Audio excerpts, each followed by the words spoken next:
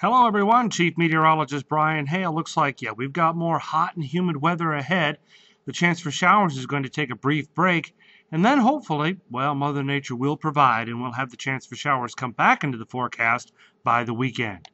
We're talking about more summer weather across deep South Texas as we move through Wednesday and Thursday.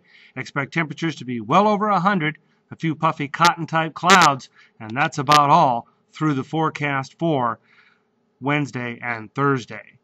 Very easy overnight conditions down around the upper 70s and even the low 80s along the coast.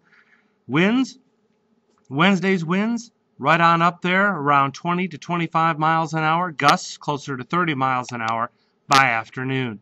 Futurecast takes you through the 2-day period, Wednesday and Thursday, with basically aggressive south to southeast winds and no appreciable opportunity for precipitation. Some offshore stuff out there, you bet. But for us here in the valley, I think high pressure is going to be in charge. We'll have high humidity. The heat index will be 105 to 110. The tropical snapshot, that basically takes us right through across the Atlantic with 3 tropical waves out there. The one on the far right, closer to Africa, that could become something down the road. The one in the middle is just going to continue to stretch out and go north into the Atlantic.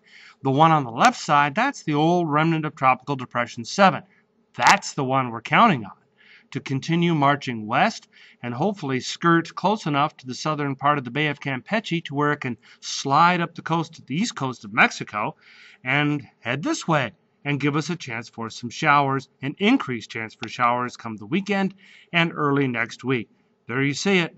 The chance for showers going into the weekend, very slight, and then wrapping up the weekend and starting early next week, a little bit more robust. But again, it all depends on the track of what's left over of Tropical Depression 7.